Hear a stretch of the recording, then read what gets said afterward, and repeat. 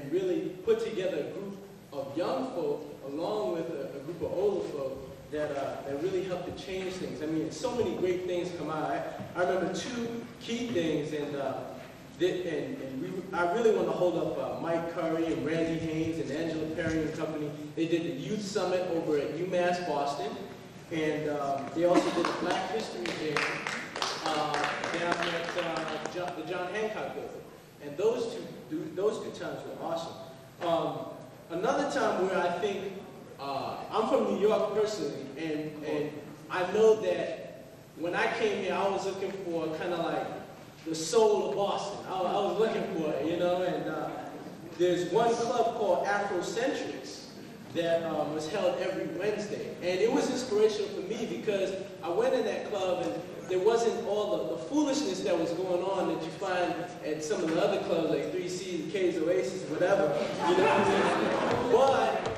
But there was some folks who were there to have a good time, to talk about intellectual stuff and read their poetry and showcase their talent. I mean, they brought the last poets and Sarah Jones. I mean, these people were awesome. They were incredible. And that's spirituality, absolutely. And but there's one last that was dear to my heart, and that's the South Central Ministry of the Boston Church of Christ. Yeah. These are a group of men. I've never in my life seen a group of more dedicated men. I mean, these men, we get up 5:30 every morning, and we sit down with our minister, and we pray over the city of Boston. And we go out and we reach out to different men. I've seen so many lives change. It's been incredible. And that's just not a sell. I mean, Michael Morris, some of you may be familiar with him, he was part of the Million Man Mobilization Committees. And he just made the decision, I'm going to take the black men who are dedicated to God, and we're going to go and do something for the community, thus matching the scripture that I talked about, and exhibiting that integrity with Daniel. So I think those are three things that definitely inspired me about Boston, and I think it had an effect on the whole city. Yeah.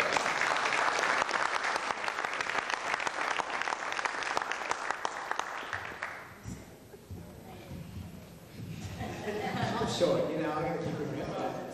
Anyway, first of all, I'd like to thank, my name is Raul Almani, by the way. I'd like to thank Darius, because when you talk about the slam dunk, this is a slam dunk right here. I met Darius at a pizza shop, gave him a business card, and I would have not known about this if I didn't give him the card. So this is a slam dunk right here.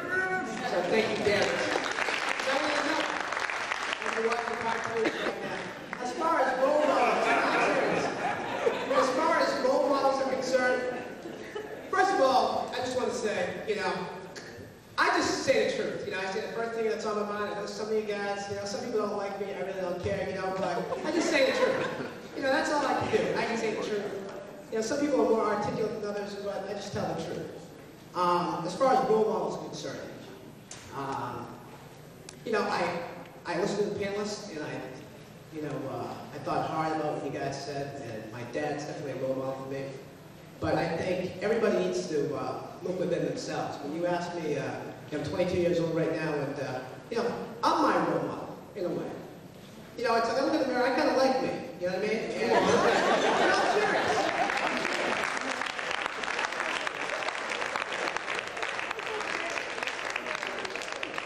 I think you got to dig deep within yourself, and you know, I mean, I'm going to be 32 one day, I'm going to be 42, and I can't keep looking for role models. So it's, I think you got to dig deep down in yourself, and you're going to be your own role model. Right. Thank you very much.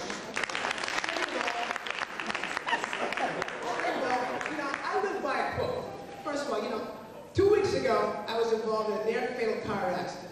You know, I was coming down 93 South. My car flipped over. Next thing you know, I was being, you know, taken away in a stretcher. You know what I'm saying? Life is short. There are two realities. You're either going to live or you're going to die. You really have no control over what happens in the middle.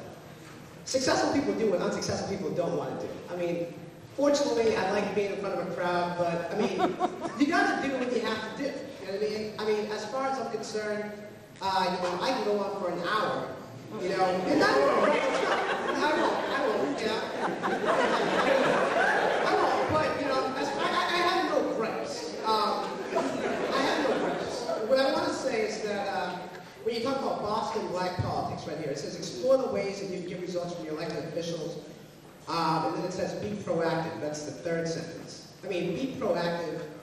You know, at 22, I mean, I don't take myself that seriously. Keep in mind, you know, there's nothing that smart about me. You know, it's just like I can't rule the world by myself. But, you know, you got to start taking responsibility for your own actions. You know what I'm saying? I mean, there are no handouts in life. Nobody's going to give you anything. You know what I'm saying? I'll give you a little story. I'm going to cut it short. But, you know,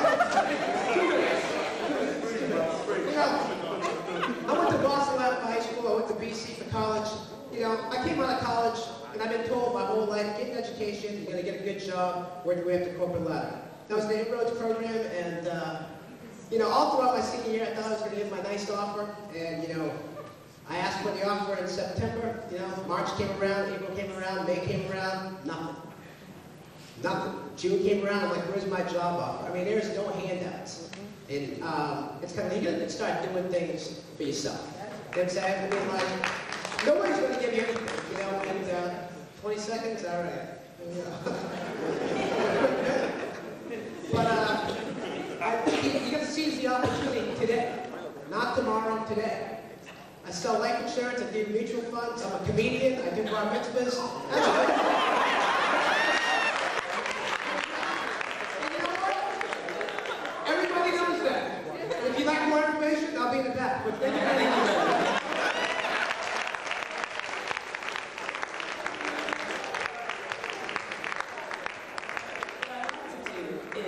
Actually direct us towards what we want to call the solution session. And certainly in this short amount of time, we're not going to figure out the answer to every situation we're wrestling with.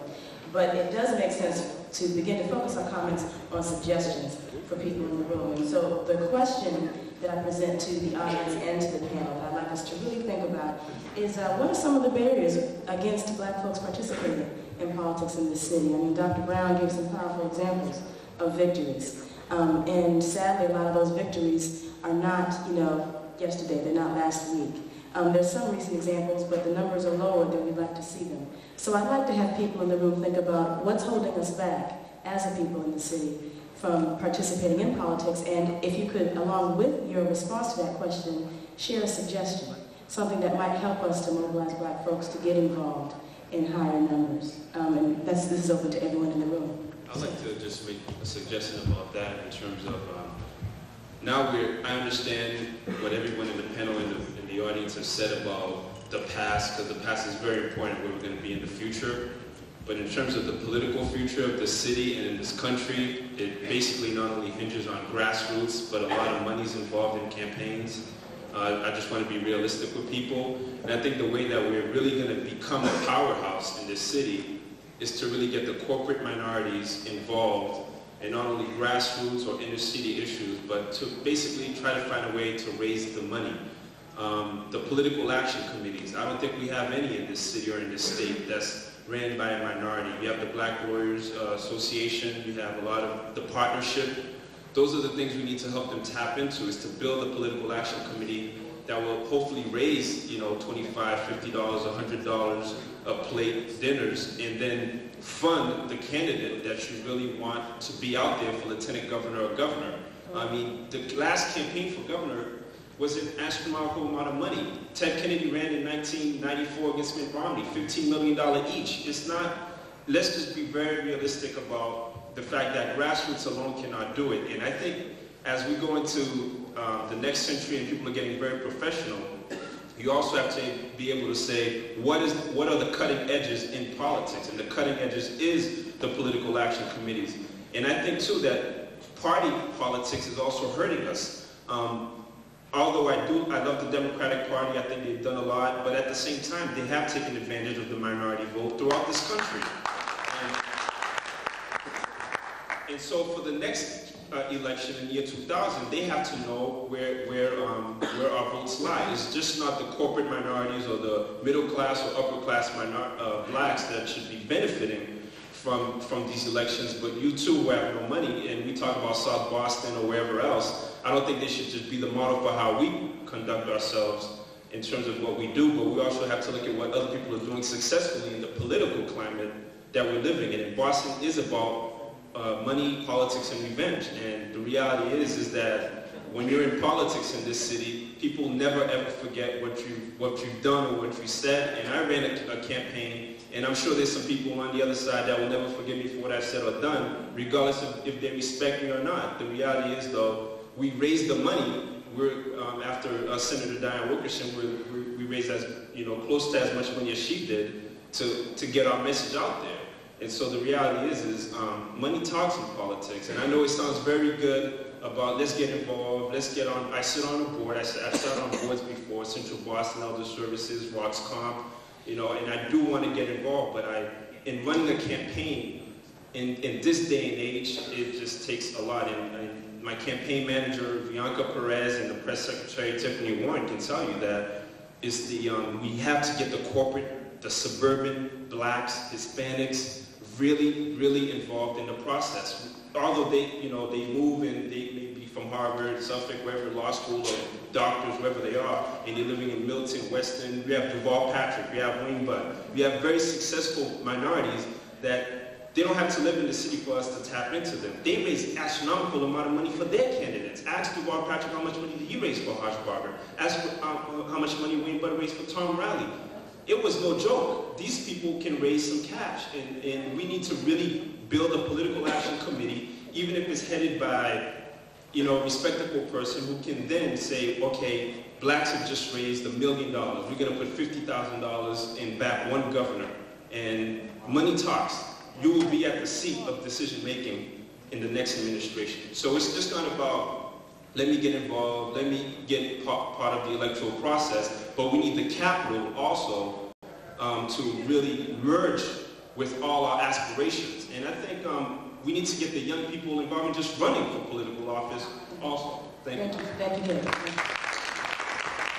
For the sake of time, I want to hear as many voices as possible. I appreciate that opening to this question. So a member of the audience will come with your question and solution. Again, my name is Rosalie. I wanted to address, I guess, what that's your name? Yes, what you said. I wanted to address 3 points, actually. Politics, corporate America, and sort of like history. Just very quickly, in terms of making ourselves effective, I speak to what, I'm sorry, I forget your name. Brown. Ms. Brown. You spoke of all the work that was done and all that happened, and with all that energy and all of that, I wonder what happened, I don't know if anything stopped, but I look back. I remember I lived in Dorchester once with my aunt and uncle. I was born in Boston, but I was raised out in Newton. So I'm what you call suburban, black. Brought in, suburban black, anyway. And living in Dorchester, I used to put all these old newspapers, and they used to show pictures of the black community, and they were so dignified and so beautiful, and everyone was here. And I said, well, what happened? My friend was running for office, came in for it to explain to me. He said, back then, black people were Republican. Sister Rose, I'm going to have to just remind you that we're focusing on solutions. Right. So okay. Politically, when black people seem to have been shining, they were Republican. And I think one of our mistakes is that we put our eggs in one basket. We're traditionally, once Kennedy came to power, to make a long story short, I think we should spread our political support because all is not in the Democratic Party. In terms of corporate America, for someone who's unemployed, and I want to be able to give my money and support to candidates, I was fired. I was fired for doing a good job. I was fired for being one of the best. And that doesn't make any sense. So corporate America maybe needs to take some notice because there are people who are getting screwed over for no good reason. And lastly, you're speaking about, goodness, you need money.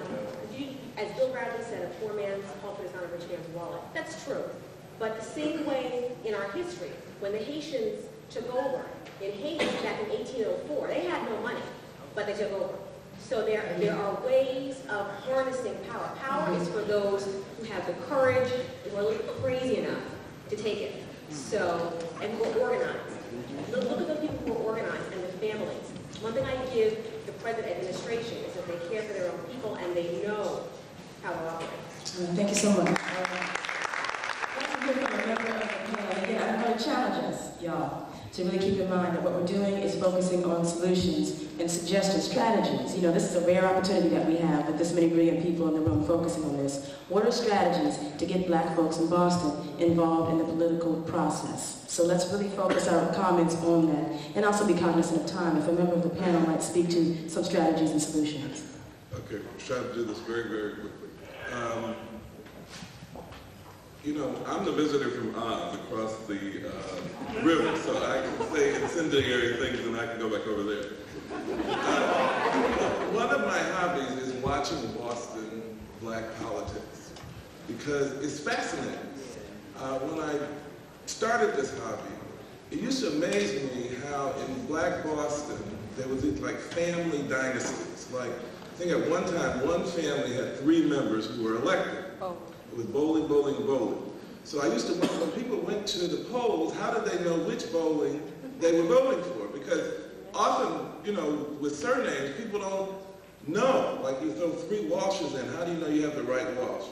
And I was just amazed that could be, or Owens Hicks. And that was a sort of trend here, and I used to wonder, do people really know which of the people they're voting for? Now, you can never argue with the voter in politics because the voter is always right. The result is always right. You always get who they said.